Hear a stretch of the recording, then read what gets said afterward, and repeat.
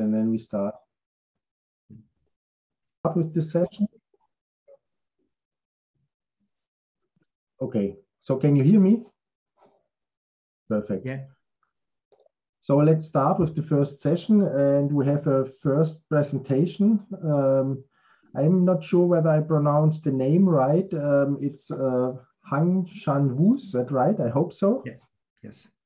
And he's research fellow in the Department of Economics at Trinity College in Dublin. And today he will present about are EU citizens willing to engage with community-based energy corporations? And he make use of a cross-country choice experiment. So the floor is yours. Okay, thank you very much. Good morning, everyone. Thank you for joining this session. My name is Hangjian, a research fellow at Trinity College, Dublin. Today, I would like to share some of our recent findings from the discrete experiment regarding citizens who want to engage with energy cooperatives. So this research is a part of the Social Rest project funded by the European Commission. So first, I would like to give some highlights of this research. We investigate citizens' intention to invest in renewable projects operated by energy cooperatives. We conducted large-scale discrete choice experiment in different European countries, and the results suggest that citizen investment decisions are motivated by both financial returns and environmental concerns. Okay, so first let me introduce the motivation of this research. As you may know that climate change has been a global threat, and the EU governments have implemented a series of policies to tackle the problem. And one goal is to increase the renewable uptake in different sectors. According to the European Green Deal, the EU countries aim to achieve an overall 20% share of renewable energy source in final energy consumption by 2020. As you can see in this figure, although the EU on average just achieved the target by the end of last year, but many countries such as France and Poland are still fall short of their country's targets. And what's worse, according to the European Environment Agency, the trend of decrease in greenhouse gas emission is expected to be slower in the next 10 years.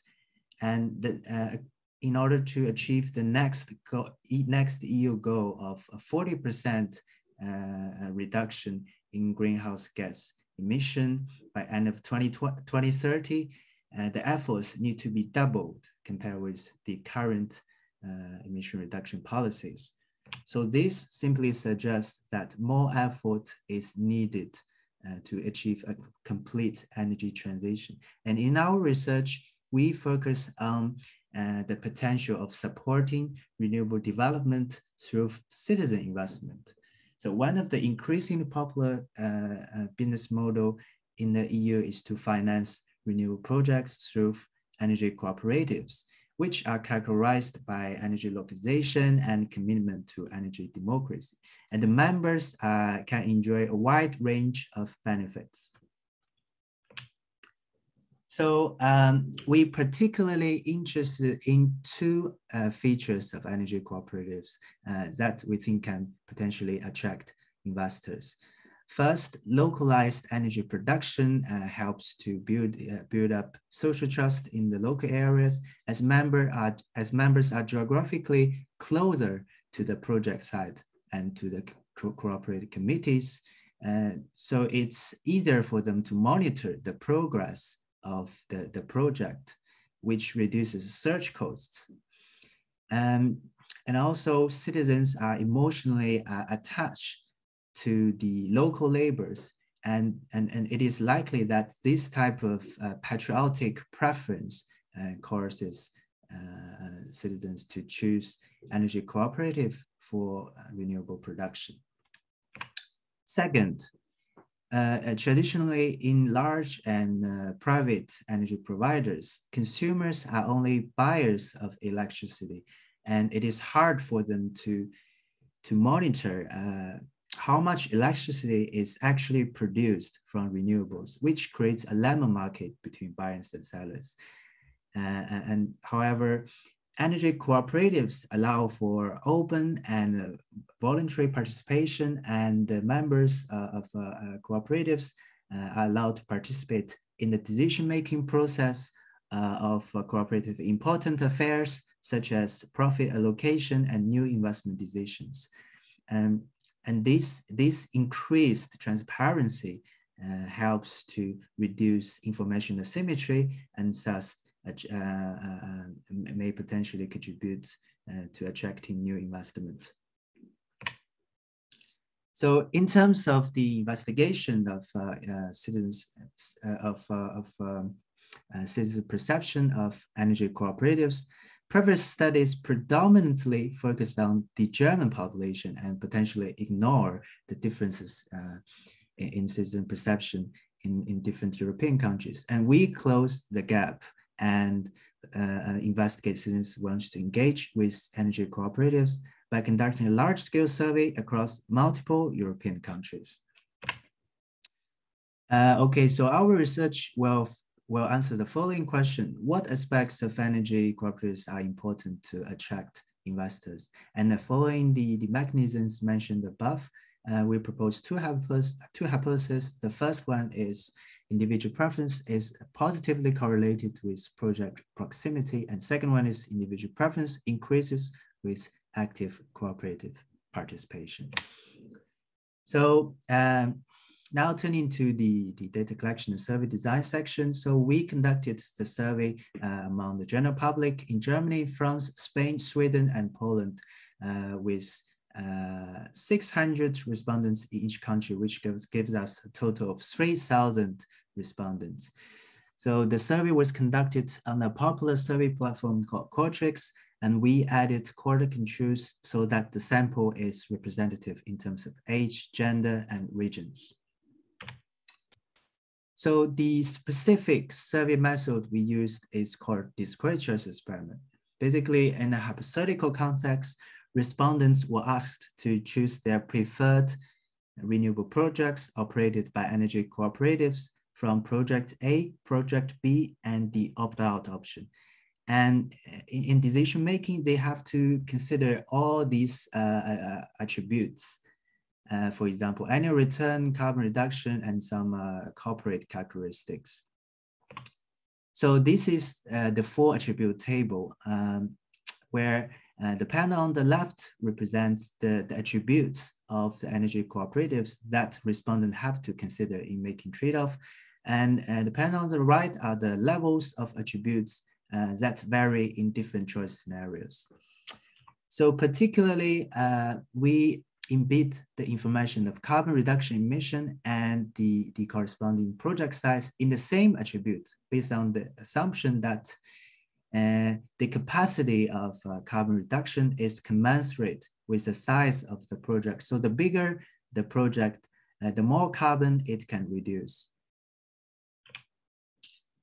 So there are 8 choices like that for each respondent, but the levels varied in different choice scenarios.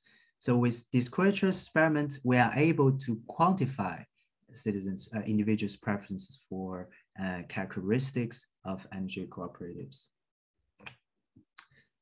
So the choice modeling is based on the random utility framework, where individual utility is associated with the levels of the attributes of the chosen option, which is observable to researchers, and an error term, which is unobservable to researchers. In order to account for preference heterogeneity across individuals, we estimate the choice data using a mixed logic model. Okay, so now turning to the results section. As you can see in this figure, the panel on the left are characteristics of a typical energy cooperative, and the bars on the right represent to what extent the alternative level is preferred over the reference level of the attribute. So the green bars means respondents have positive preferences, and the gray bar means they have negative preferences. So the bigger the green bar, the more they value an alternative level over the reference level. Okay, so for the first attribute, we can see that respondents prefer higher annual return from the invested renewable projects, which is quite sensible. And we also find that they would like to invest in solar rather than wind technology. And in terms of the, sorry, I just turned off my phone.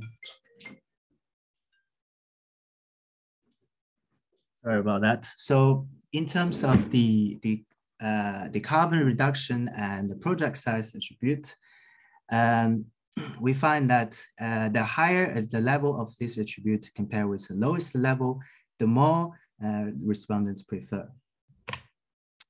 And also for the location attribute, which is related to our first hypothesis, we find that individuals do not care if the project is built within their region or their country compared with being built in the local area, but they are highly against the situation where it is built outside their country. So we cannot reject the noun of the first hypothesis for the within regional, within country project, but we can reject the noun for the local versus out country comparison. So respondents also dislike some investment requirements, such as a higher minimum amount, higher minimum investment amount and the duration. And although energy cooperatives allow members to participate in the decision-making process, it seems that respondents are not interested in those participation meetings. So in that case, we cannot reject the noun for neither the quarterly meetings or annual meetings. Okay, apart from the main attribute effects, we also investigate whether preferences for the features of energy cooperatives differ across different social groups. We include interaction terms between individual level characteristics and some attributes. So for the individual characteristics, we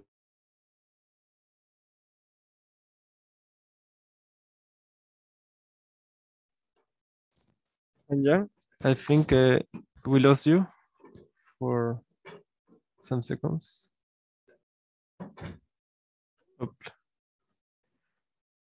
Okay, so let's wait just 1 minute, and then if he doesn't come back, then we will continue with the next presentation. Perfect. So let's just wait until 9:30, I think, I hope.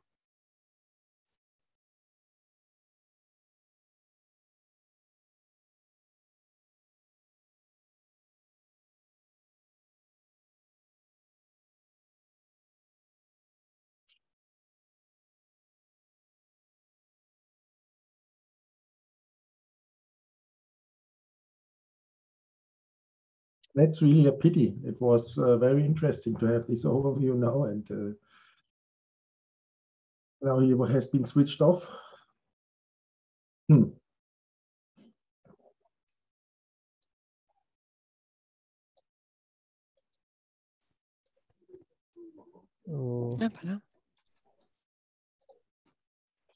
well, I think he doesn't seem to come back, right? Huh? no. Doesn't look good. Okay. Maybe, yes. Maybe we can, if he comes. He's back. He's back. He's back. Oh. Yes. Fine. That's good. sorry, Hi. sorry, the internet went wrong. I don't know if I can continue. Yeah, of course. We just Okay. wanted to start with the next one, but you are just in time for continuation. So please go Okay. ahead. Okay, so here for the heterogeneity analysis, we include interaction terms between individual Could you characteristics. please, sorry, could you please share your slides? Oh, yeah, sorry.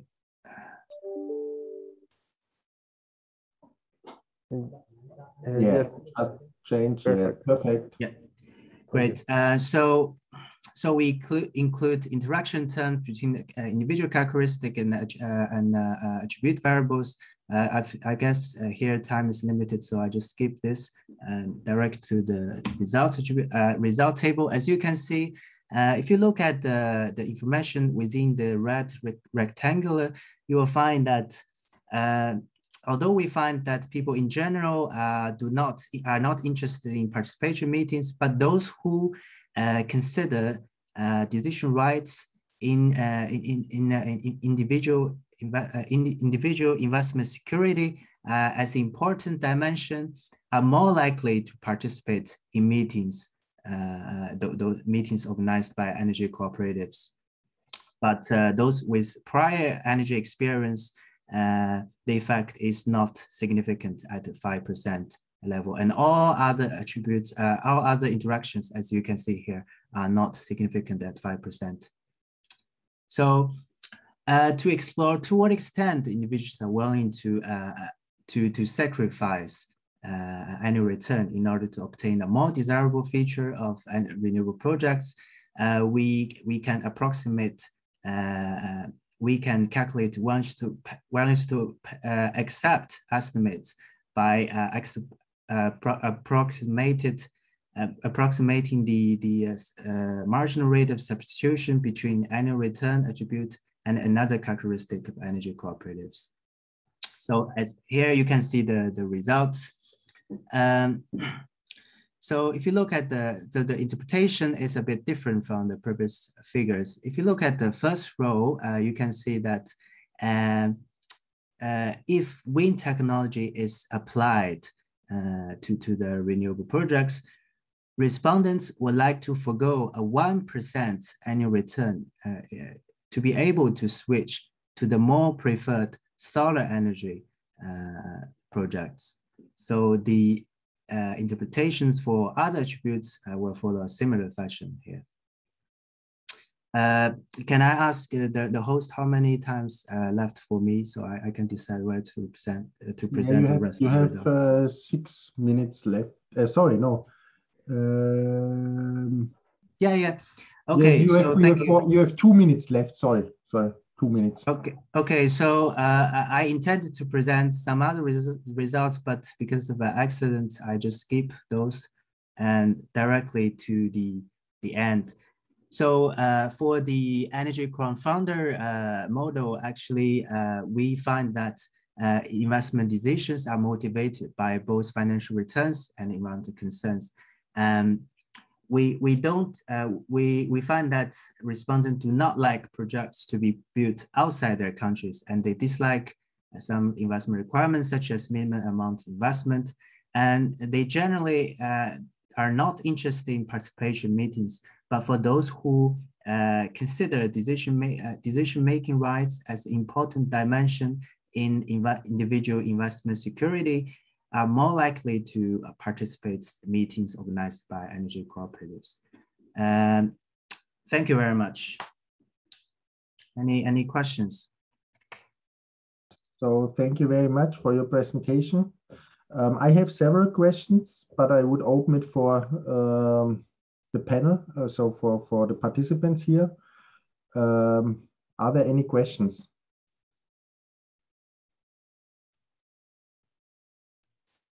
Seems not to be the case, so I will start. First of all, let me start with a comment. I have some questions with regard to some slide numbers, but slide numbers are missing on your slide, so maybe you can add them for the future. I have counted the slides on slide number 6. Maybe you can go on slide number 6. I hope that's right. This one? No, later. So it was later. So first of all, know where you showed the parameters of the experiment. I think, yeah, this one, number 12, sorry, number 12. So these results? No, number 12, slide number 12. Yeah. I was just wondering whether these values of the experiment were hypothetical ones or whether they were based on real values. Also, where you had on slide 14, where you have this comparison of different parameters, whether these are based on real values or just, yeah, could you say some words about that? Yeah, so basically the experiment is based on a hypothetical scenario where, so for example, here in this slide, this is an example of the choice card that was shown to respondents. So basically they see this choice card and they have to make decision regarding which project to choose. Okay. They can choose project A or B according to those characteristics presented here. And they also, if they don't like both of them, they can choose to opt out. Okay. And did you also think about to make the values closer to real project values? You mean how? Do you mean how do I decide those levels, those values? No. For example, if you look at project A, this is a solar project, right? And now you could more or less gather data from real projects. So a real annual return rate from a project, a real CO2 reduction, which corresponds to the size of the project. So how much land is covered. And okay, you can assume, for example, a figure about minimum investment, but to be closer to real values, that was my question. Yeah, actually, according to how the discrete experiment is designed, actually those levels are varied in different choice scenarios. So here you see this, and maybe in the next choice you will see still the solar project, but the annual return jumps to 5% or jumps to 7.5%. So the idea here is to see how respondents react to different renewable projects with different features. So, and I guess if I understand correctly from the question, I think it's very hard to make every project reasonable. Okay. Yeah, I understand. You need at the end, it doesn't matter because you switch more or less the values randomly at the end, and then it doesn't fit together if you would have real values. Yeah, exactly. So so that will vary in different choice scenarios. So basically the idea is to compare. Here, the idea is actually to compare the difference between levels. So the actual well, the actual level does matter because if it looks too unrealistic, people will doubt the realism of the experiment. But from econometric perspective, here we focused on the difference between the levels. Yeah. And how many participants participated in your survey?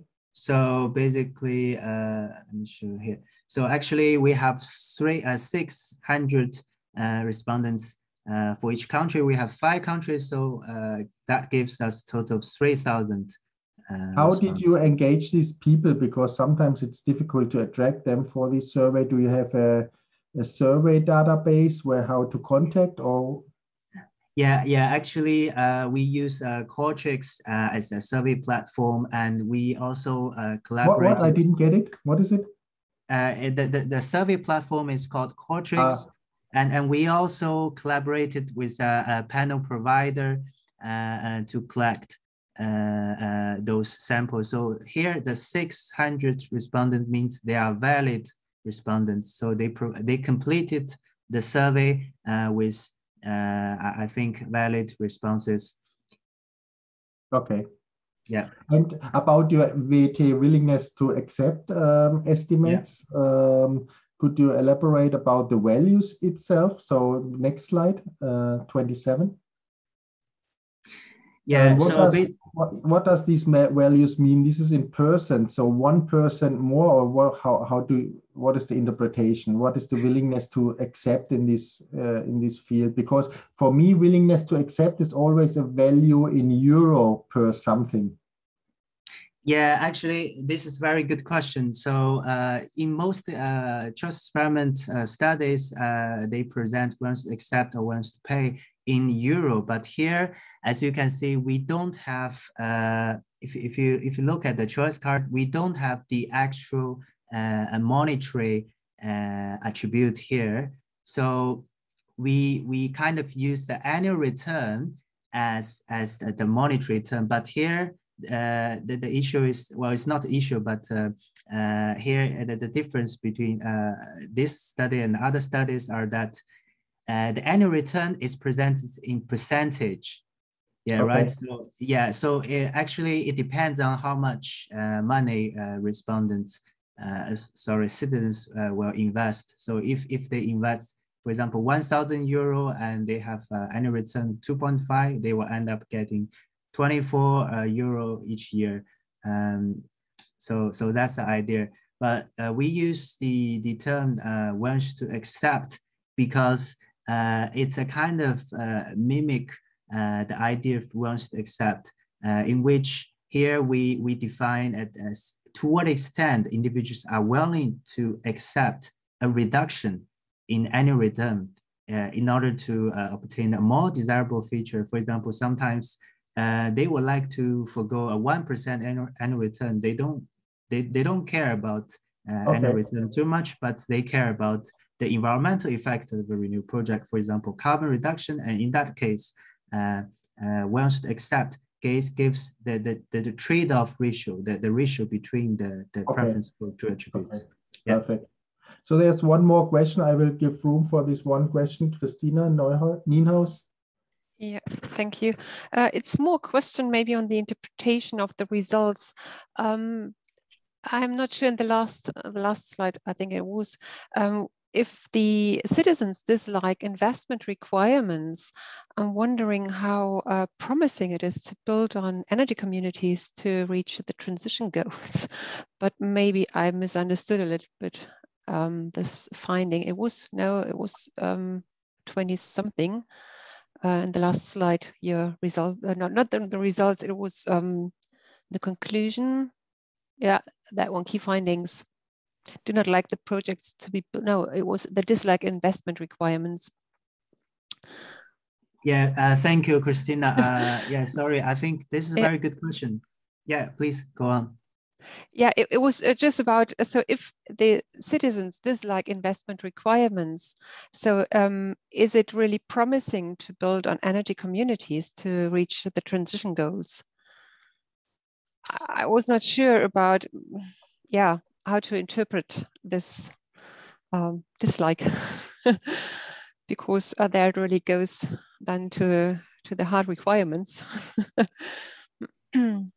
Yeah, thank you, Kristina. Sorry, I think here maybe more accurately, I should say citizens dislike high investment requirements. So because if you look at our results, you can see that well, here actually I kind of aggregate all the minimum investment levels together. So here you can't see exactly which level citizens dislike, but I can tell you that for levels as small as 50 euro, 100 euro, citizens are insensitive towards those levels, which means that they are okay if it's 50 or 100, but they are against higher amount of minimum investments, such as 500 or 1,000. Here, because of the space, limited space, I don't present the okay, thank you.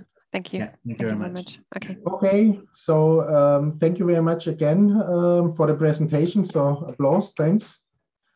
And we will come to the second speaker, which is Juan José Diaz, and he's a consultant in DNV GL's Energy Markets and Regulation team. And from his education background, I've seen he has studied at several locations, bachelor at the European School of Business in Reutling, and also at the Universidad Pontificia Comillas in Madrid. And after that, he did a master's at different masters. So first a master in sustainability and social innovation at the HEC Paris, and then in economics of energy, natural resource and environment at the Norwegian School of Economics. And now he will speak about renewable energy balancing, non-liberalized electricity market. So the floor is yours.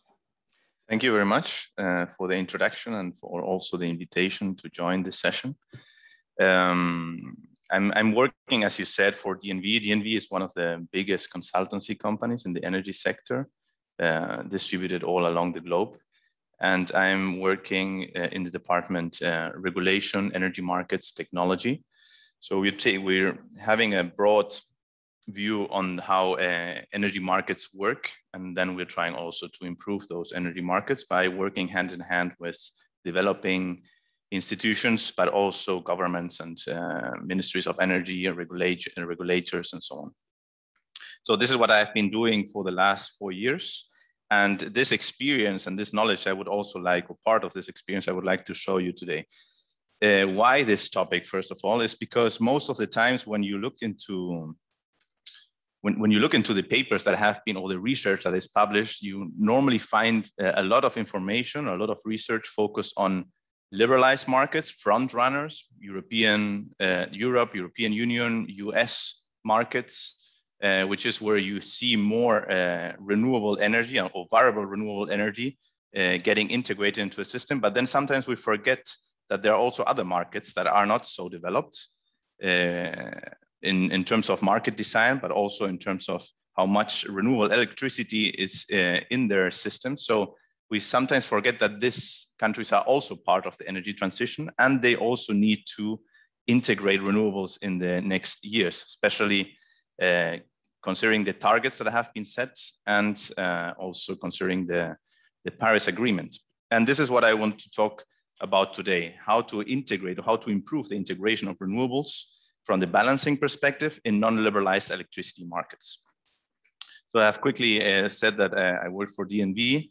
I don't think that it's necessary to really go deeper into this, but just to let you know that we are all over the energy value chain from the technical, regulatory, and also financial perspective. So let's speak first about a variable renewable integration in the electricity systems.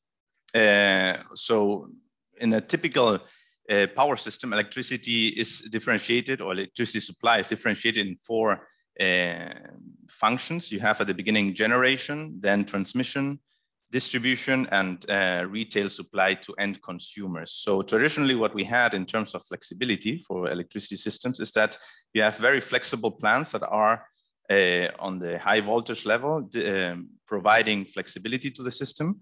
But of course, with the introduction of renewables, or from the movement of conventional generation plants to renewable plants, we see that there will be some changes in how this structure is working. And also this leads to some challenges. So first, we see that variable renewables, wind, solar, they will be not just at the high voltage level, they will be also distributed along the medium and low voltage level. It means you can also have a solar, as we just discussed, a solar installation on your roof or in the community. And this will be one of the characteristics of the system. But of course, we know also that renewables have two specific characteristics that differentiate them from conventional plants. One is intermittency. It means that the generation, or the generation in the moment, depends on the wind and solar that you will have in this moment. And of course, it's to some extent unpredictable or uncertain. All forecasts that you can do are, even if they have improved in the last years, they're not. They don't need to really materialize. So what can be done? You need to increase the flexibility in the electricity system. And this is something we have seen in different countries that are dealing with high shares of renewable generation. You can do it in different ways. First, by increasing flexibility on the generation side. It means higher flexible plants, gas, hydro, typically in the past, but then also by integrating storage, energy storage into the system. And then also by providing other more new ways of providing flexibility, like for instance, demand response, or also if you're also integrating end consumers into the system to provide also some flexibility. Now, what we should understand is that we have different levels of renewable generation in different around the world, so in different systems. So we cannot put all the countries in the same box. We have different structures of electricity systems, different regulation or liberalization levels, and also different challenges. I like very much what the IAEA has done in this, in the trying to categorize countries by their renewable generation in the system. So what they have done is they have created this ladder that you see here. So with these 6 phases, and they're categorizing different countries based on their on the level of variable generation in the system. So we see that there we have very advanced countries in the phase 4, which are Denmark, Ireland, for instance, then phase 3, Spain, Germany, California. And if we go down to the first level, where variable renewable is not a big issue now, or it's not so noticeable in terms of impact to the system, we have countries like Egypt, Malaysia, normally emerging economies, that will see in the next decade a lot of renewable generation coming into the system, because they have also set very ambitious targets. So the problem of this countries is that they will probably jump from phase 1 to phase 3 in the next 10 years. And this will originate several challenges in terms of integrating renewables. And the question is how they could deal with this variable renewable generation. And what we want to do here is, or at least in this time I want to show you what we have, what we can take from liberalized electricity systems, what the lessons we can take from those systems, and maybe implement some measures in this non-liberalized electricity system to allow them integrate better renewables in the future. And focusing, since the topic is very broad, we will focus here on balancing, scheduling and balancing of variable renewables. Okay. So first, I would quickly like to show you how a liberalized electricity system look like. And then we will move into non-liberalized electricity system, give also 2 examples. And then we move into the measures that we might, or that we want to suggest of how to increase flexibility in non-liberalized electricity systems. So first, liberalized electricity systems. Typically, liberalized electricity systems, you find 2 categories. You have centralized markets, or what also called power pools, or you have decentralized markets. So in a centralized markets, all electricity is generated and traded in a single market platform. So the pool, so the direction is unidirectional. The directional is in one way. You have generation, electricity or generation is going into the pool, and from the pool is going to the suppliers, right? The scheduling is centralized. It means that the market operator decides on the hourly schedule of each unit and also the price. What you see here in this image is the Spanish example, how the Spanish system work. So what besides the pool, we have also the forward market, and also after day ahead, you have the possibility, or generators and consumers have the possibility to go into intraday pool markets, and in order to adjust their positions based on variability of load and generation.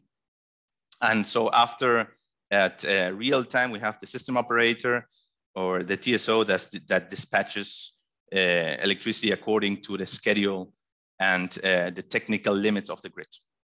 Okay, so in this sense, renewables have to participate in the day-ahead pool, intraday pool, and they are allowed also to adjust their position based on the better forecast and more close to real time. So this is the first possibility, or the first system we see. This is also a system we find in US, for instance, with some differences, but it's based on the same characteristics. Then we have decentralized markets.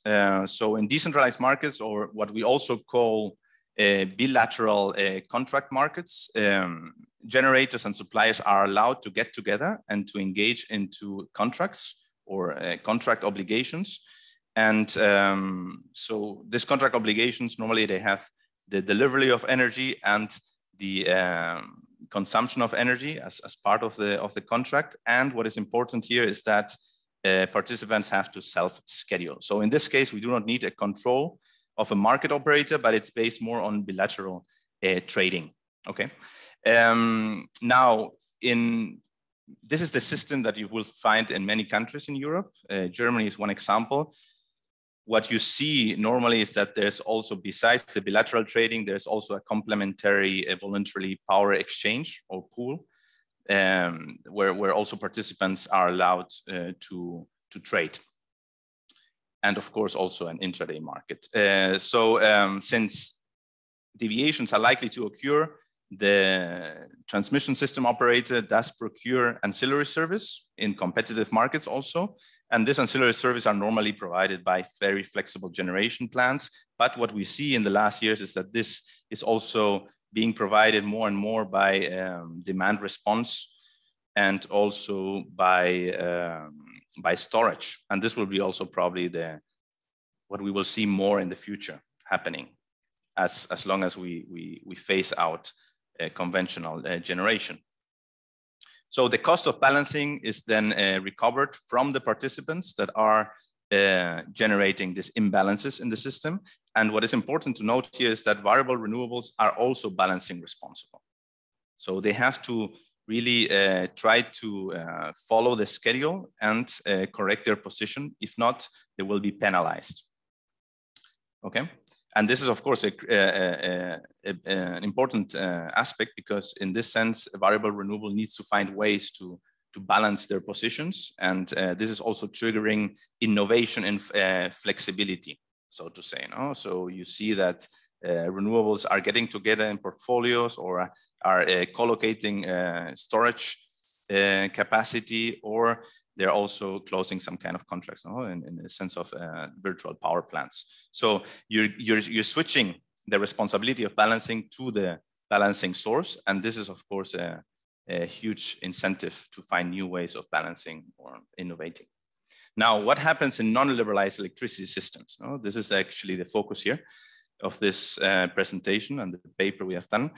First, non-liberalized system can be categorized also in two groups. We have on the one side vertical integrated utilities, where we have a utility, a national utility that takes care of all the supply or the electricity supply. It means generation, transmission, distribution, and then finally supply to end consumers, because the objective of this vertical integrated utilities is to provide safe supply electricity to end consumers. So here the quality is very important, not so much the cost. Everything is integrated. So, and since everything is integrated in one company, there are not many, or there are no regulatory tools in order to incentivize variable renewable integration in this case. But this system has become rare, because what we have seen since the 90s is that this vertical integrated utility systems have moved into what we call a single buyer model. In the single buyer model, we have competition on the generation side. And this competition has been introduced in order to attract investment from private parties. So when we have an investment into a generation plan, we call it normally independent power producers. And those independent power producers plus other generation plants, could be also public generation plants, sell directly to the purchasing agency, you know, which is the single buyer. And the single buyer is then responsible for scheduling. I think I have, is there a question? I see here in the chat, 6 minutes left. Oh, yes. Okay. Okay, I will try to go faster. So this is what we have, two systems. I cannot move now. Strange. Okay, so how are renewables integrated in such a single buyer system? Well, first, these renewables are normally, or variable renewables, have a PPA with the single buyer, and they have a priority of dispatch and non-balancing responsibility. So it's what we probably would see in Europe with the feed-in tariff schemes. So renewables are implemented and they just generate whatever they generate, and they get a fixed price for that. And later on, the balancing is done by the system operator, and this balancing costs are then passed to the end consumers through regulated electricity tariffs. So this is how it normally works. But of course, this gives little incentive for improving the forecasting of this variable renewables. And there is also limitation in innovation, you know, for this variable renewables in improving their scheduling and actually following the schedule, right? So what we have done in order to shed a bit of light into what is going on in terms of single buyer systems, we have looked into two systems, and I will really briefly go into this. We have looked into relevant economies that are growing with a high population and that they have a single buyer system in order to understand what are the challenges and what are the limitations here, so that we can provide some suggestions how to improve. So we have on the one side Egypt. Egypt is a very big country, one of the biggest in the region in terms of population. Very has a big the economic growth and also ambitious renewable targets. So what we see in Egypt is that we have the utility company that has been divided in subsidies, and then we have some private parties, IPPs and renewables, that are also entering the market, entering this typical single buyer market. How it works: so the single buyer does the scheduling of generation based on the costs, and then based on this cost, it determines the most efficient generation plans, and also considering PPA clauses that have been signed. So at the end, the single buyer does the whole scheduling and decides on the most optimal dispatch. And the TSO is then implementing any imbalances or imbalance corrections that appear. Now we have also the Peninsula of Malaysia. This is also a very interesting single buyer system, where we have, which it's a bit one step ahead of Egypt, because there is also competition in the terms of deciding the day ahead schedule. So we have also a utility or vertical, no, not a vertical, but a public utility that has the role of generating electricity, transmitting, distributing, and supplying electricity. We have a single buyer that is ring-fenced from this company and is doing also the dispatch. And then we have also a grid system operator that is taking care of the stability in the grid.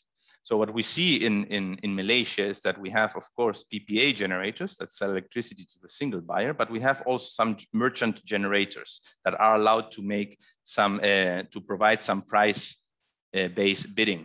And based on that, the single buyer determines the least cost dispatch schedule. So there's a bit more competition in the Peninsula of Malaysia than in Egypt, but it's also a single buyer system. So now what we need to understand is that, or the question that we have is how to improve the balancing in this non-liberalized systems. And we came up with some suggestions that of course need to be assessed country by country, because each country is very different in terms of regulation, energy system, and also balancing needs. So based on some assumptions, and these are the assumptions we have taken. So from an economic perspective, it's true that a single buyer model should allow optimal dispatch, but this in reality is not happening due to different reasons, political, economical. Juan, just a comment, you have 1 minute left. Okay, I put the clock and okay, it's okay. I will go faster. I thought I had 3 minutes on my watch, but okay. So we have these assumptions, and based on these assumptions, which we don't need to go one by one, we have come up with this suggestion. So this is what we see as, this is the status quo of a single buyer, right? We have PPAs. These PPAs are closed with the single buyer, and the single buyer makes the dispatch, the schedule, and the system operator then does the final dispatch with balancing, but not balancing responsibility of generators. And then at the end, the electricity is priced on a regulatory methodology. No? What we propose is to implement a balancing system, a parallel balancing system, or ancillary service mechanism that allows to extract more flexibility from the system. So we have seen in liberalized markets that generators have still flexibility that can be provided. So not the most flexible plants need to be the one responsible for providing balancing services. And we also see that we have demand response, we have storage coming into the system, and even renewables are able to provide some flexibility. So if we allow, or if we implement a parallel balancing service mechanism, then this additional flexibility could be extracted from the system. Now we have also the possibility, as we have seen also in Europe, to implement balancing responsibility. If we implement balancing responsibility on the generation side, also on the renewable generation, then we are creating an incentive to really look for more innovative ways of flexibility and really following the dispatch. So we see here different options where the variable or the variable renewable generator gets together into a contract with a flexible plant, so that in order to balance the generation of this variable renewable plant. And we have also an option where the variable renewable generator also gets together with a flexible large consumer that can provide demand response. This is also a possibility, and that could be also set as a separate contract, if there is, of course, a financial incentive to do so. And finally, we have also the possibility, but it's a bit more advanced, of creating a virtual power plant, where you have a generation, flexible, non-flexible, also variable renewable, and flexible consumption. And this can be set together in what we have, for instance, today as a balancing responsible party, and that could be then allowed to follow better the schedule and introduce more flexibility into the system. So of course, this is some options we see, but of course need to be analyzed on a country by country basis and based on regulation, based on incentives, which will be the incentive, the monetary incentive that triggers this innovation and flexibility needs to be decided and needs to be designed country by country. Thank you very much for your attention. It's a very large topic with a lot of details, but I hope I could give you some glimpse on this very interesting aspect of the energy transition. So, okay, thank you very much for the presentation. We have a few minutes also for questions. Sure. So I have also some questions. Are there any questions? So I will start then, if there are none. I would be interested because I'm not familiar with non-regulated markets as you presented, but in general, I also assume that in non-regulated markets, there must be an incentive also for the conventional power plants to be more or less to fulfill more or less the Fahrplan. What's the English name? So you know. Yeah, the schedule, no? Yeah, the schedule. Yeah. Maybe you can say some words about that and Sure. how how the schedule is guaranteed for the conventional ones, and whether this is possible to just take it over for the renewables. Yes, sure. So in single buyer systems, you have the schedule is centrally decided by the single buyer. So at the end, the single buyer has an overview of the whole system, no? This is why it's from an economic perspective, it's very powerful, because you can balance the whole system as one. And what is the flexibility that is provided is decided or is signed in the PPAs. It means that the flexible generators, they will provide availability, or they say, okay, this is my availability, and based on that, the single buyer will decide and will set the day-ahead schedule. But then there are also clauses in the PPAs that determine flexibility or balancing services that need to be provided in case of need. So actually, what your question regarding how can conventional generators follow the schedule? Well, in this case, it's very easy for conventional generators to follow the schedule, and because the schedule is determined by the single buyer. So the only way that they can just like go out of the schedule is by maybe if there's any technical issue, no? If there's a plant that just like goes out because of technical problems. But the main problem is renewables. Renewables in this system provide a forecast. The single buyer has also a forecast, and then but they don't have any balancing responsibility in this sense. So in the PPAs, there's no balancing responsibility set on renewables. Now, balancing responsibility is all on the single buyer side. Now, but what we say is that even if it seems optimal from a holistic perspective, what we say is the single buyer has not so much the incentive to really trigger or to really try to harness all the innovation in terms of flexibility that exists in the system. So you have the PPAs, you have some services that are provided through the PPAs, but there are probably other participants that can provide flexibility. And this is what we have seen in liberalized systems. No? We have batteries, we have demand response, and even renewables that can provide flexibility. So if we introduce a system or a mechanism with a monetary incentive, then you can maybe harness this flexibility. Or if we provide balancing responsibility or some kind of balancing responsibility to the generation side, we can create also this incentive. So it's a bit, without going into an open market, because it's not possible, how to create an incentive in this very non-liberalized systems. That's the idea. Yeah, okay, thank you very much. Yeah, at the end, probably it's a question of really having the right price there, right? Right. Yeah, which is maybe not that easy in these non-market-based markets, right? Yeah, it's not easy, but then if you think about it, at some point you will need to introduce something. You need to introduce some incentive. In liberalized market, we have seen it. We have moved from feed-in tariffs to feed-in premium systems, right? So balancing responsibilities, and it has worked. It worked.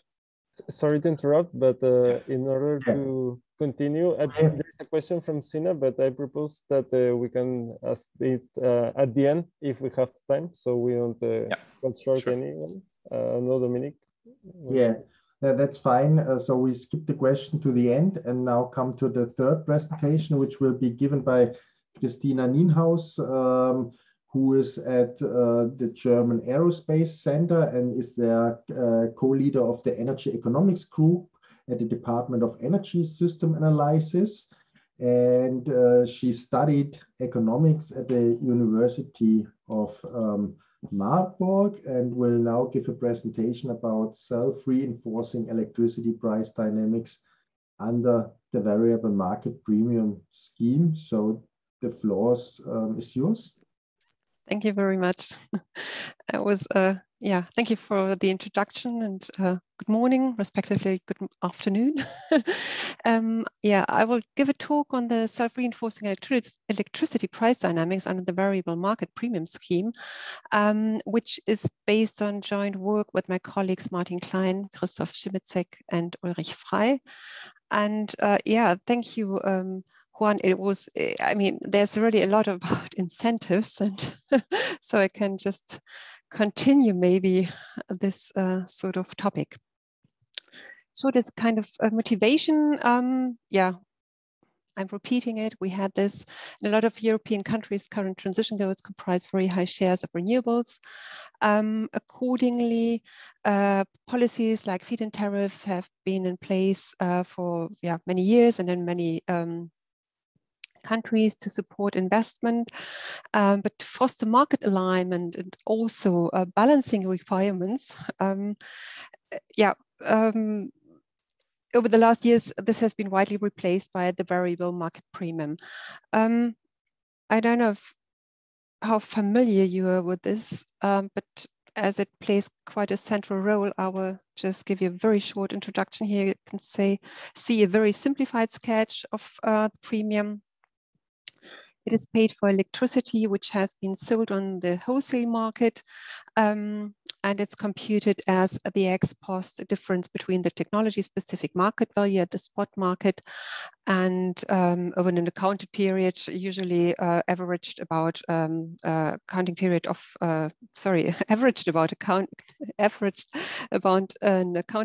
usually of 1 month, and targeted remuneration level, which is usually based on the specific levelized costs of electricity to ensure refinancing in German legislation.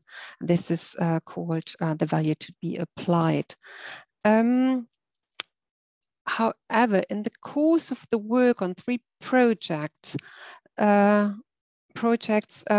each based on scenarios with very high shares of renewables. I'm sorry, I have someone here to adjust my screen.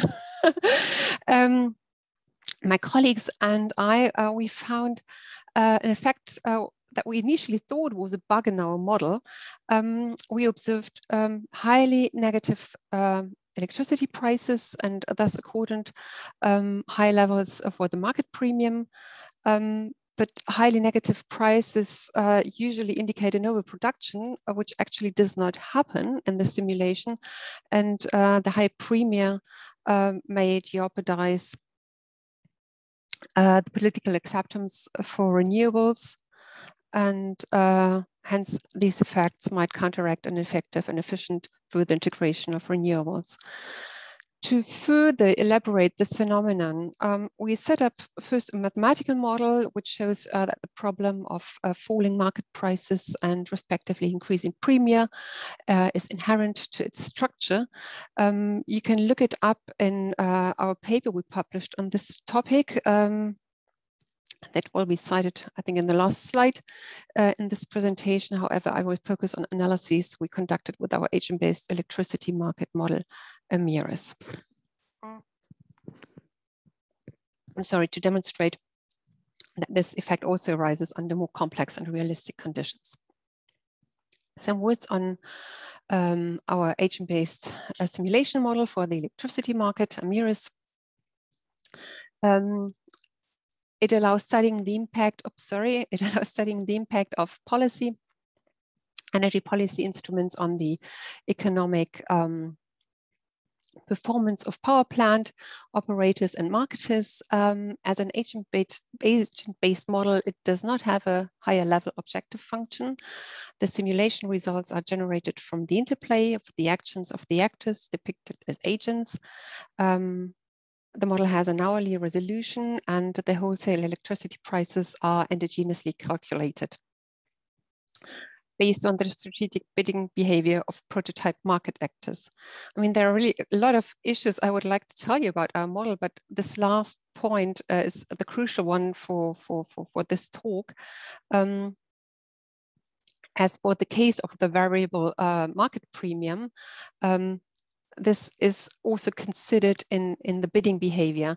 So we assume that bids are set to equal the marginal cost minus the anticipated premium, as this bidding maximizes the chances of being awarded and as the price risk is being hedged due to the explained logic of the market premium. One remark in advance, in our simulation, due to technical reasons, the trader actors assume the market premium for the current month to be at the level of the previous month. So this is just maybe to understand afterwards some of the figures a little bit better. We developed two generic scenarios. For this study, the simulations were conducted for 1 year, and we took data for load and PV and wind profiles from the Open Power Systems data platform. The aim of this first simple scenario is to illustrate the principal mechanism of the effect discovered. In this scenario, we have only 2 generation technologies. We have 200 gigawatt of PV and 120 gigawatt of gas power plants. The carbon price was set to €0 per ton, and the gas power plants marginal costs were fixed at €47 per megawatt hour. The resulting electricity prices in the scenario are shown here on the right-hand side. The highest prices here, I don't know, can you see my cursor? The highest prices amount to the marginal cost of the gas-fired plants. And in the first 2 and the last 2 months, there are no hours with a negative residual load, which is defined as the difference between actual power demand and the feed-in of non-dispatchable and inflexible generation, in this case, PV. As long as PV cannot cover the load, the entire load, gas power plants remain price setting due to the merit order. But at the end here of the second month, with the beginning of spring, PV is able to set the price for, and the simulation was for 5 hours for February. And as it is able to bid at marginal cost minus the variable market premium, bids are placed already in the second month at roughly -€40 per megawatt hour, resulting in an equivalent price for, in the hours PV's price setting. However, these negative prices continue to decline as long as PV is able to cover the demand. What happens? Oops, sorry.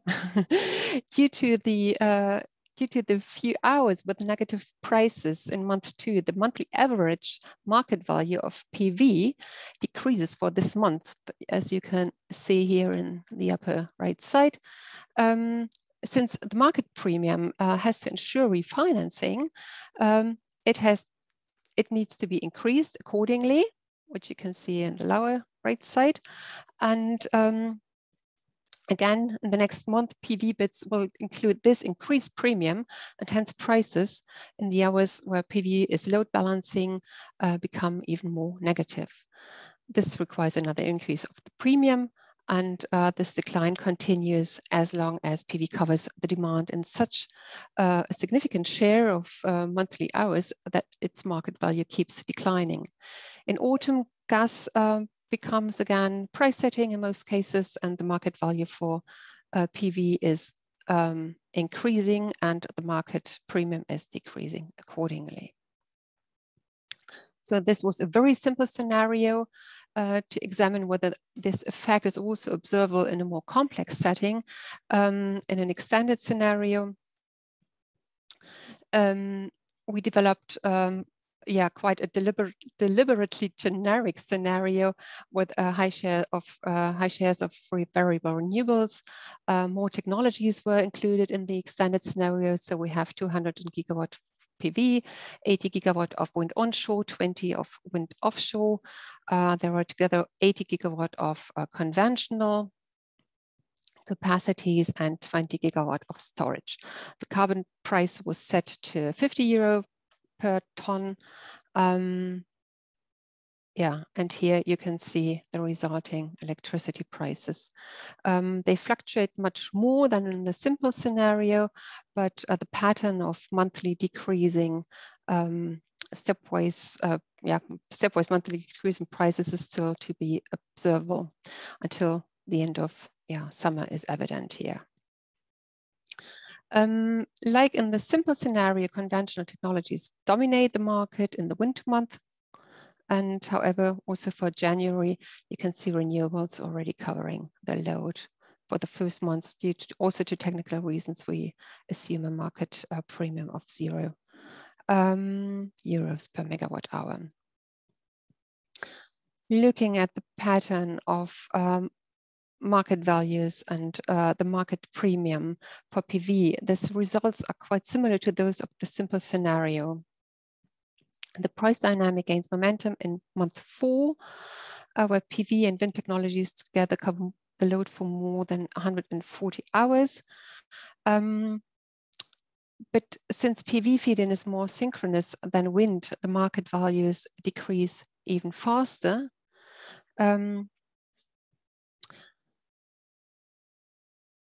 And due to the respectively increasing market premium and the strategic bidding behavior, PV can continuously lower its bids, and its position, that is quite interesting, changes to the left end of the merit order.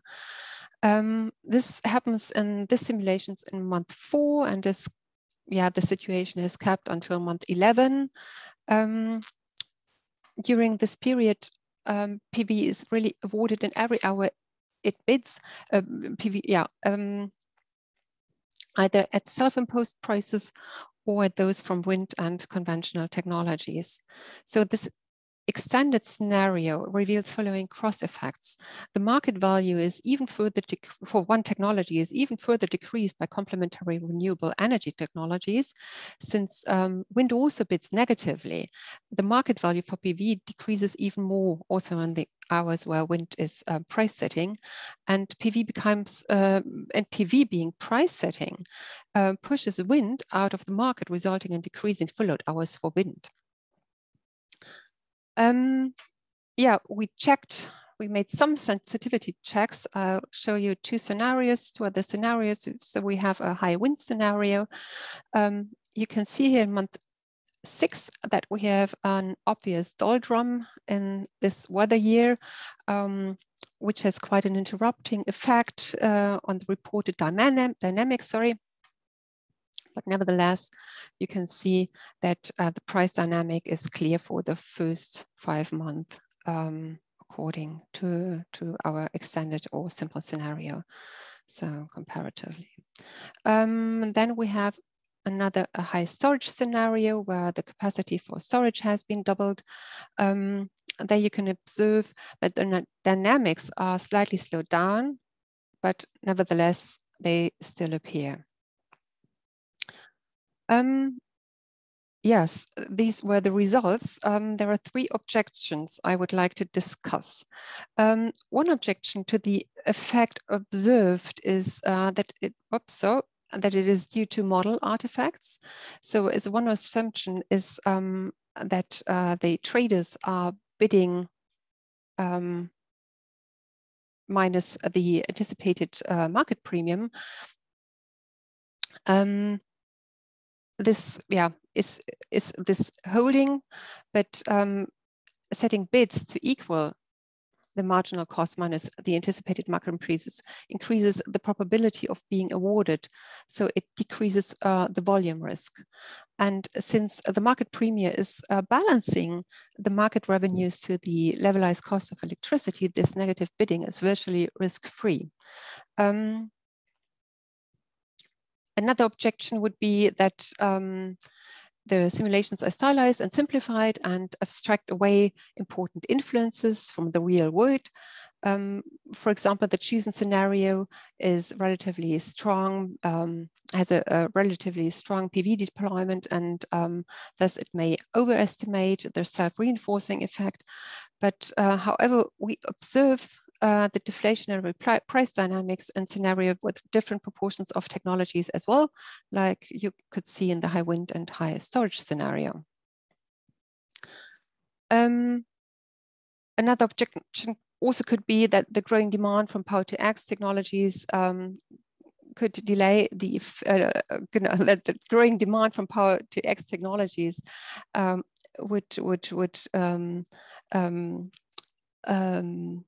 abstract away this effect, but yeah, we think it is only expected to delay the effect since the share of the variable renewables is the crucial point about the effect we discovered.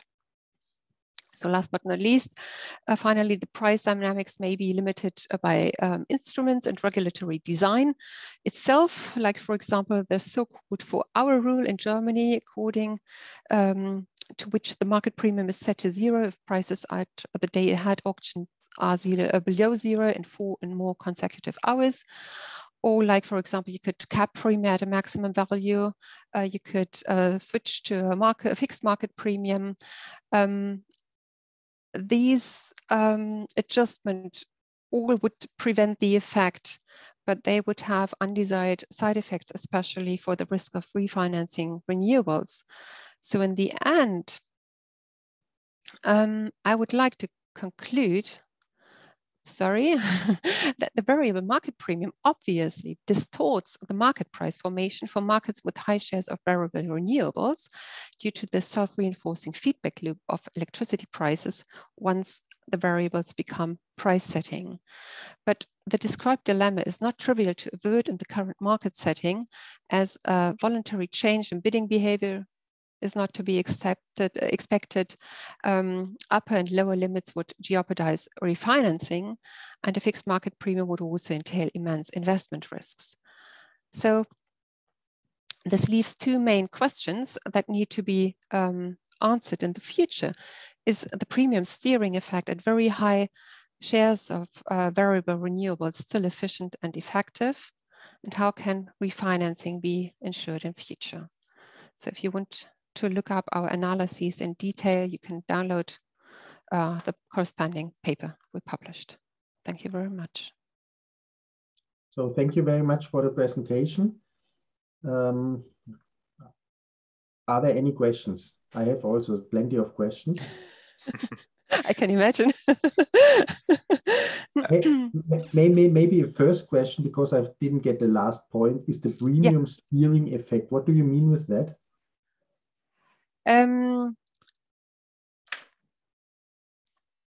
So as we're not sure if the effect we discovered were the highly negative prices on the one hand, so if they really indicate, I'm sorry, I lost here something, if they really indicate the scarcity of electricity still, so is it still, does it have the... Isn't it more a surplus and then a scarcity?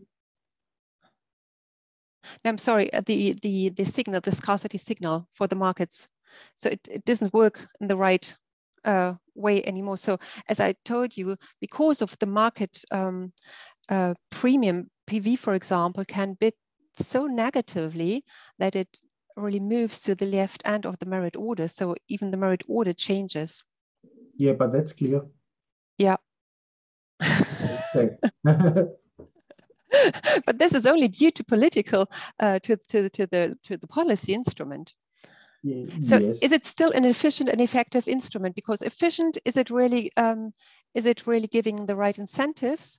And on the other hand, is it really from the political perspective, can it hold? Because of also this immensely rising market premium, which has to be paid by the consumers. Yeah, I think there are some points in this question. Yeah.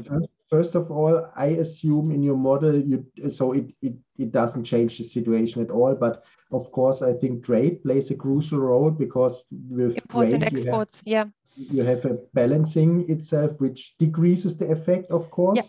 And the other thing is also demand side flexibility. You said, okay, with power to X technologies, the effect is later on, because also with these negative prices, you stimulate new technologies on the demand side and providing this flexibility. So this is something probably which you assume quite fixed. So this is from a technical point of view.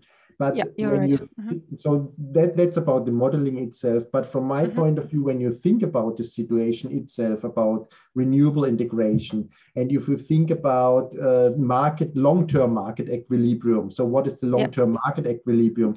Then you can distinguish two situations: a real long-term market equilibrium, where all capacities are endogenously determined.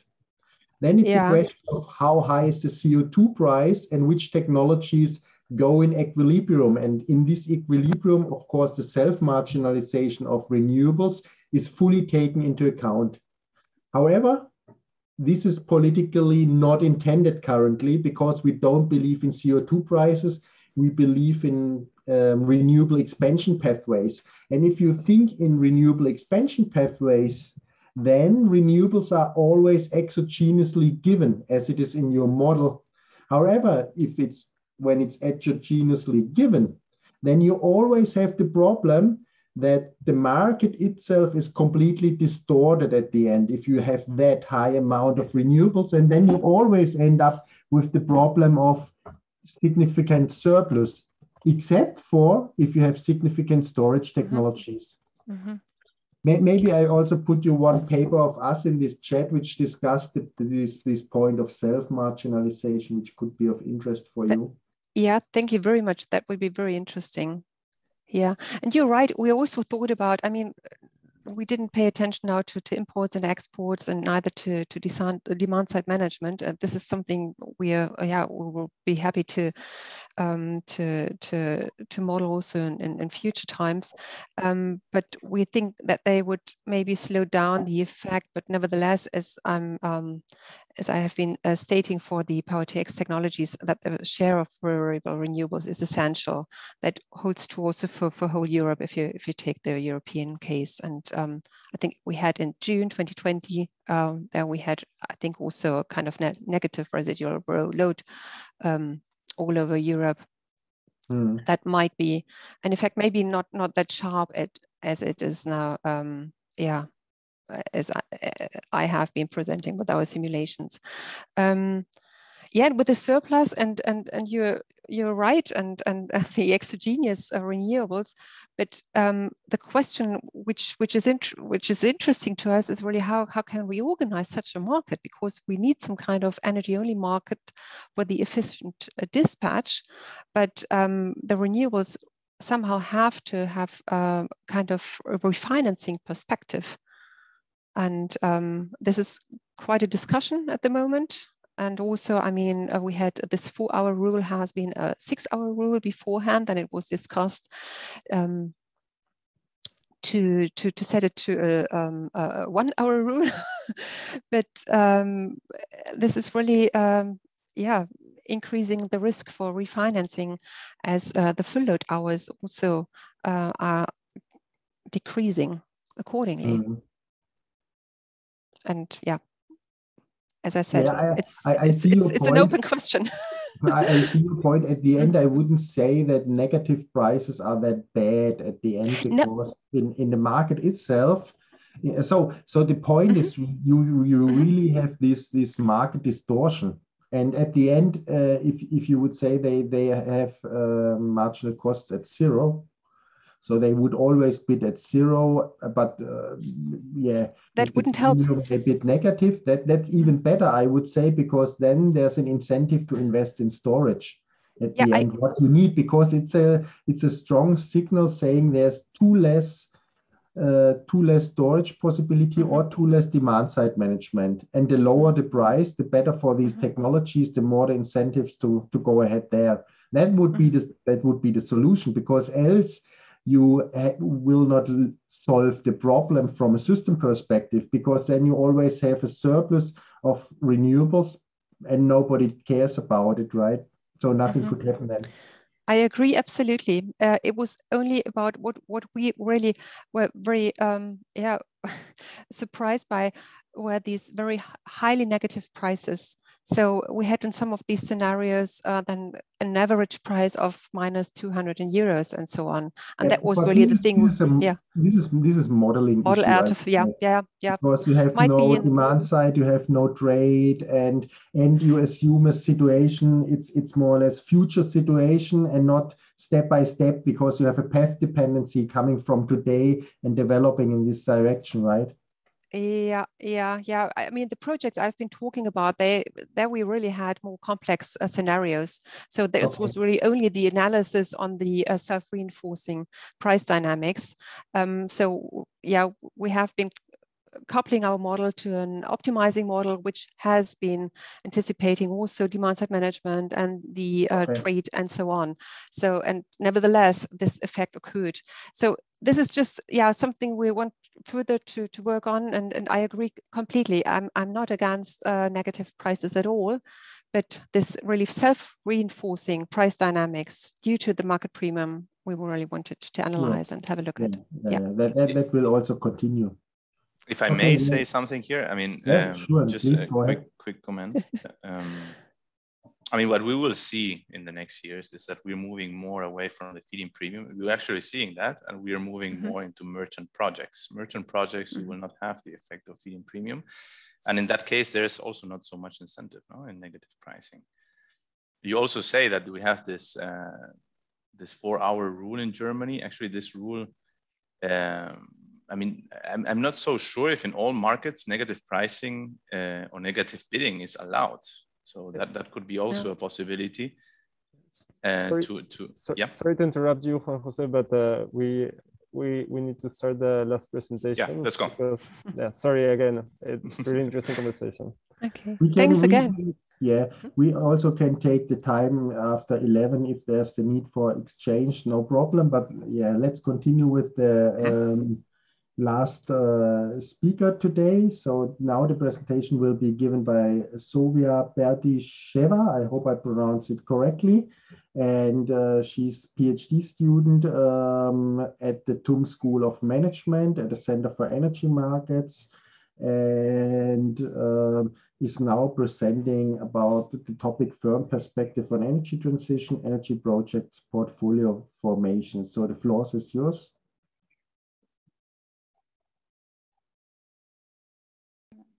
Sorry. Thank you for introducing me, and Hello everyone, so the presentation is organized in the following way. First of all, I will give you the motivation behind the topic, then I will provide a short literature review, and after that the model will be introduced and it will be followed by the results. Okay, so during the last decade, the fossil fuels industry is facing growing pressure from the public, investors and industry, and of course it kind of forces the industry somehow to react to that pressure, and that is why the goal of our work is to investigate the trade-offs faced by fossil fuel industry investing in the alternative low carbon technologies, transitional and established fossil energy projects. Especially, we are interested in, first of all, understanding how investor preferences and technological uncertainty may affect the allocation of capital, and second, we are investigating the interplay between costs and availability of capital for diverse projects, meaning fossil fuels versus the projects which are related to alternative sources of energy. So the public may influence the fossil fuels industry through government or through investors. In the first case, the pressure from public is embodied in mass protests and petitions against fossil fuel companies. Some of those protests may impact on government's decision about the usage of land, for example, as it was in Australia, where environmental opposition caused a ban on hydraulic fracturing in several areas. In addition to that, the pressure may be done through the divestments from investment funds that collaborates with fossil fuel industry in general. It was found out that in the USA, the share of responsible investments has grown 10 times from 2008 to 2018. This public demand is held by the large investors funds as well. For example, the BlackRock investment management company claimed that it plans to sell all of its shares in producers of fossil fuels, especially in thermal coal, but they haven't so far, but they still kind of moving in that direction. So the fossil fuel industry faces pressure not only from the public, but from the governments itself. It may be proved with a number of laws and acts and agreements that were signed during the last decade. Some of them are aimed at all decrease of greenhouse gas emissions, while others are aimed at protecting the land, for example, from hydraulic fracturing. Finally, some countries such as Canada, France, and the UK committed to phasing out coal plants from their territories completely. The investors are pushing the fossil fuels industry to change its business as well. It may be explained by several factors. First of all, the annual total return that is gained from investments in fossil fuel industries, it is orange in this picture, was lower during 2014 to 2018 in all years by 2016. Then the average annual returns of S&P 500 index, excluding oil and gas companies. However, the dividend yields that were paid by oil and gas industry were always higher during the same period. So they were compensating with dividends for the lack of their returns.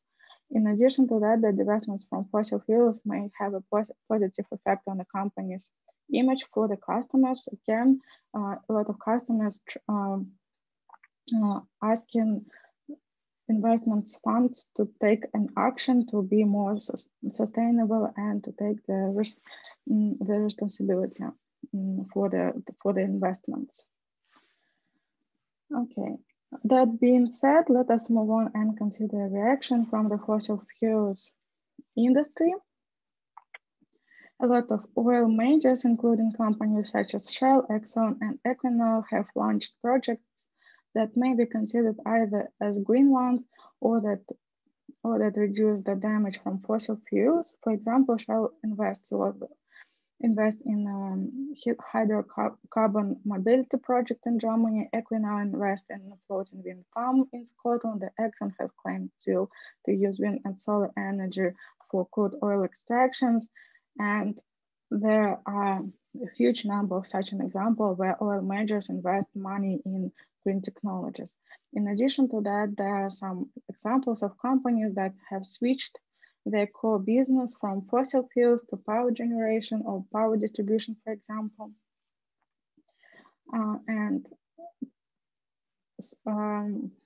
One such a company is Ørsted, which is now the largest wind generation firm in Denmark.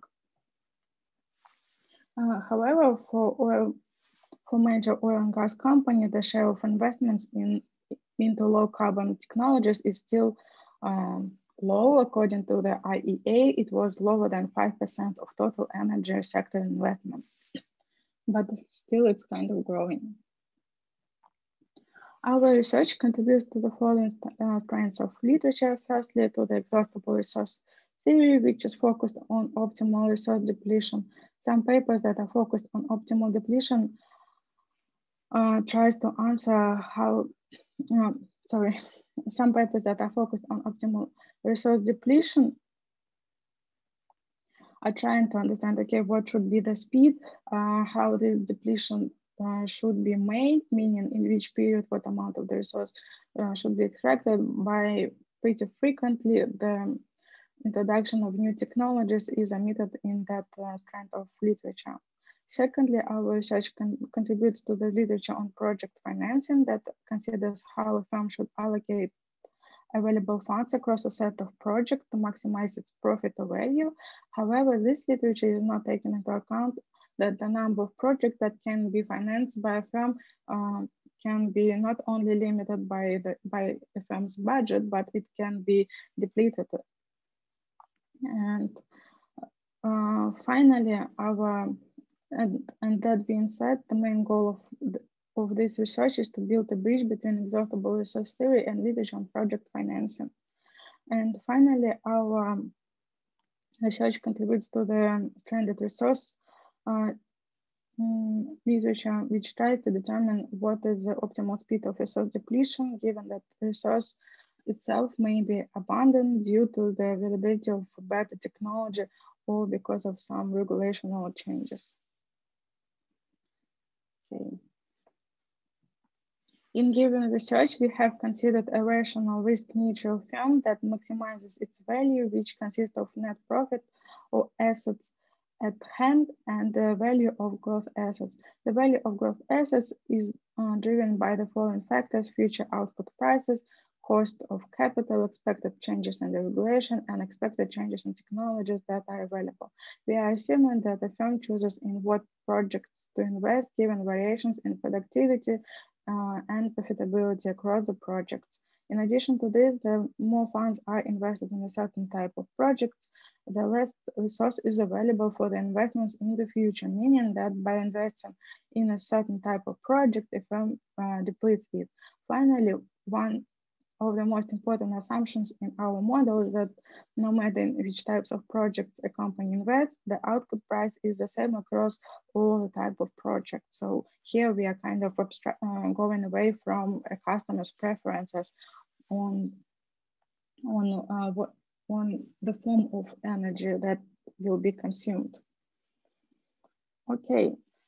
3 groups of projects were considered in this research. They are denoted as established, transitional, and alternative ones.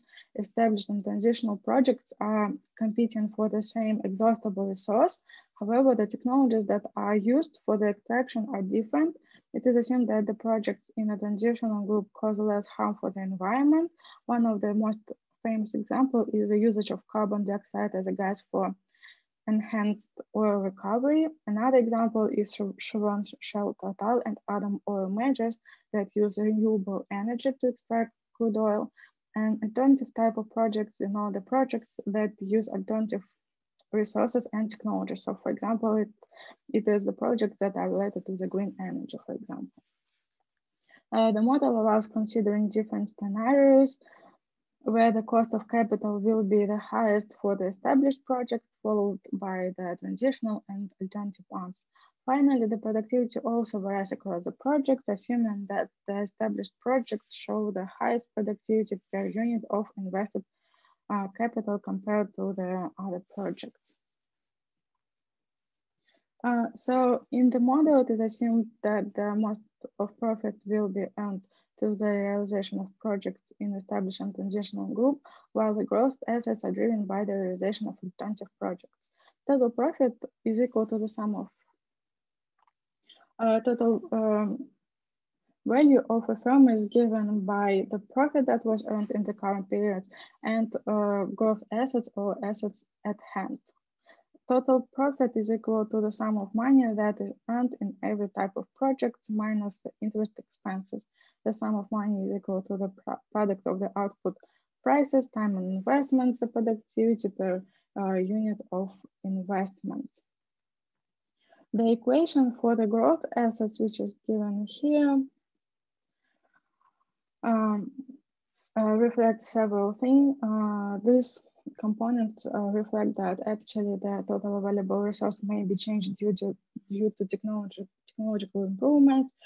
Here we account that actually there is some learning by doing within the firm. The rate of this learning by doing is denoted by beta. Again, the speed of the learning by doing may be varying across different types of projects. Q is productivity per unit of investments, and K is investments in given types of projects, and gamma is the discount rate. Of course, we have introduced two constraints. First one is budget, and second one is, of course, the resource one. The budget constraint is represented by a sum of investments in every type of project, weighted by project's relative productivity. The total amount of investment should not exceed the profit from the previous period times external financing parameter F. When F is greater than 1, a firm attracts external financing. When F is less than 1, a company pays dividends. When F is equal to 1, then it neither pays dividends nor attracts new debt. The capacity constraint should be applied only to the project in established and transitional groups, again, because of our assumptions. Again, the projects in those groups are competing for the same resource, and but the total expenses that can be done in those two groups are different, and that's why we have introduced the parameter omega that accounts for those differences. Okay.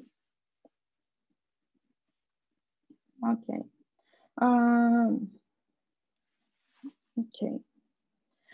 Since our goal is to maximize the value of a firm given a set of constraints, the Lagrangian was constructed, and it was solved for 4 cases that are kind of introduced here in the table. And so 4 cases were considered. First one represents the case when the firm is not limited in the available finances and is constrained in the resource that is available. The second one represents a case when a firm is not limited in the resource, but is limited in both resource and, the second case represents the case when a firm is unlimited in amount of projects, but limited in the funds. Third case represents the case when a firm is not limited in both finances and available projects. And the last case corresponds to the case where a firm is limited in both the finances and available projects. Each of those cases can be understood as different, for example, life stages of a firm, or it may be correspond to the firm of a different size, etc. Okay.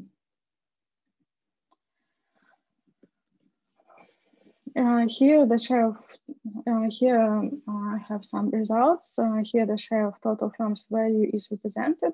First of all, I would love to provide you a case where all the characteristics of projects are the same across every type of project. In this case, the solution tells us that a firm should invest evenly in every type of available projects, meaning the alternative is established and transitional one. However, one may see how the shares of every type of project would be changed if we start to change productivities across every type of project while keeping the same all other parameters.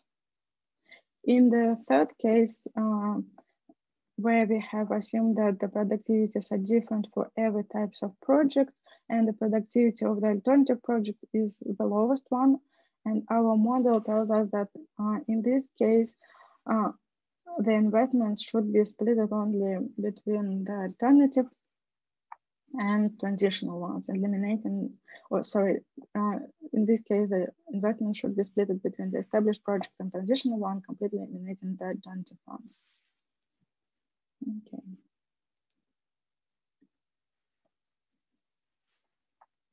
So this set of figures, with this set of figures, I would love to illustrate the distribution of the funds across a set of projects when we keep all the parameters the same while changing the discount rate, similar to the case with the productivity of alternative projects have the highest discount rate, and the investments into them will be equal to 0. Yeah, so basically here I just write the discount rates, and yeah, everything was kind of kept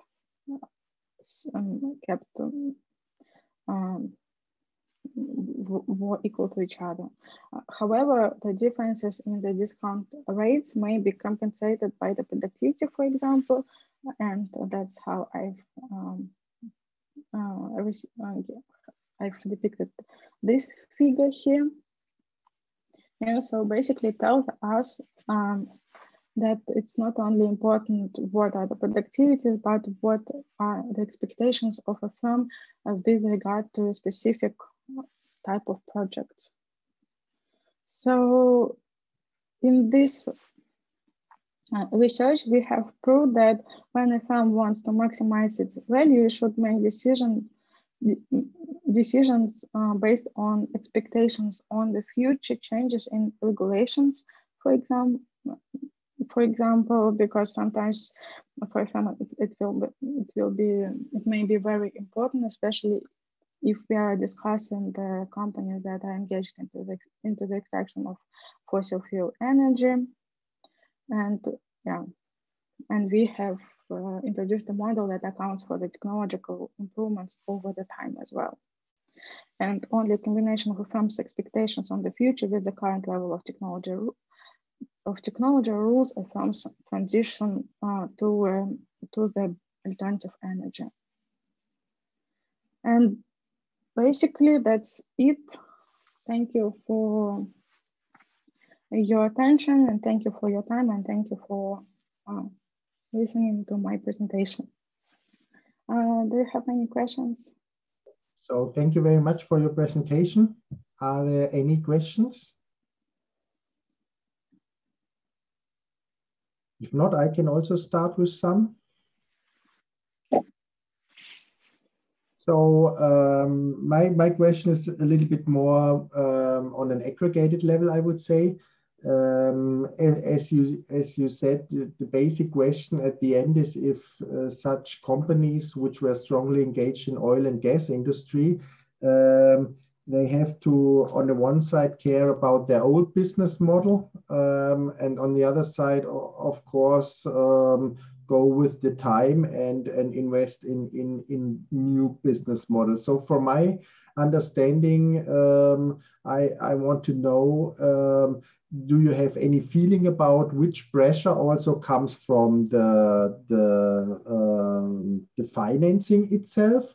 So is there really more or less, so that would mean at the end that money for conventional projects, you would have to pay a much higher price than for green projects, but I assume this is not the case, but I'm not experienced in this field. Maybe you can say some words about the refinancing of oil and gas companies and how big the pressure is from finance industry.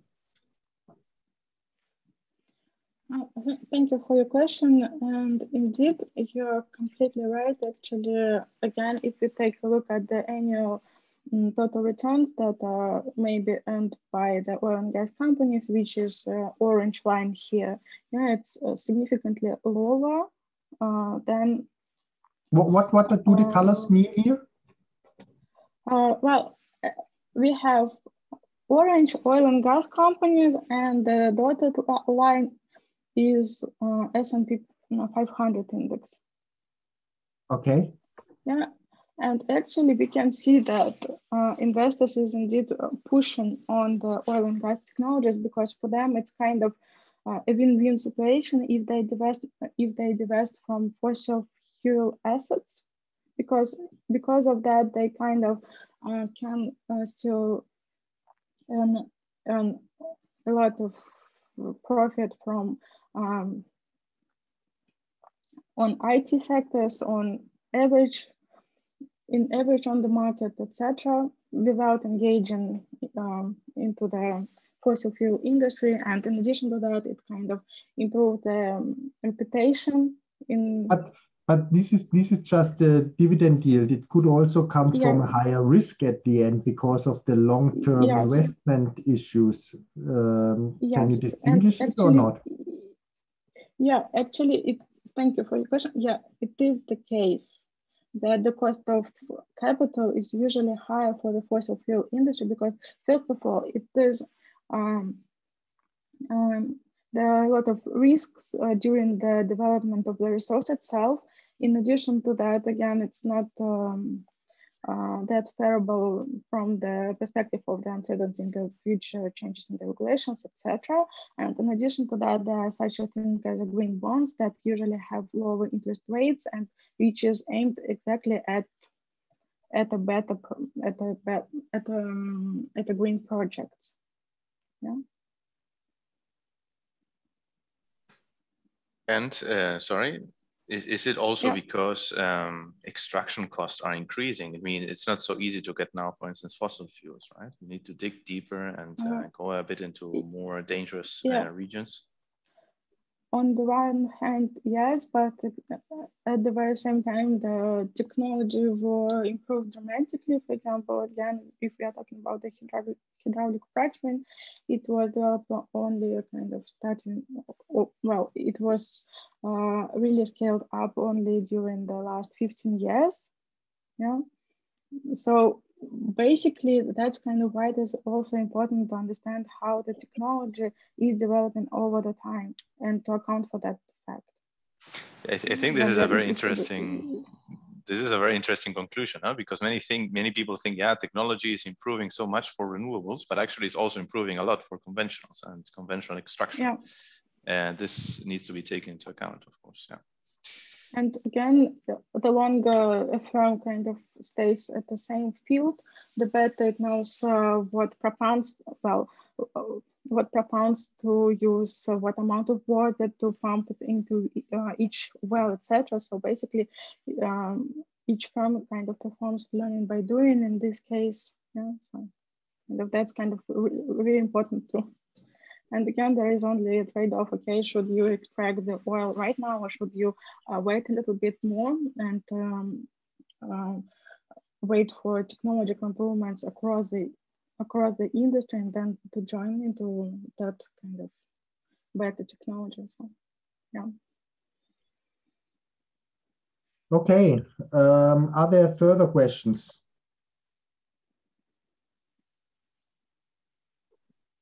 So this doesn't seem to be the case. So then thank you again for the presentation. Thank you again for all the presentation.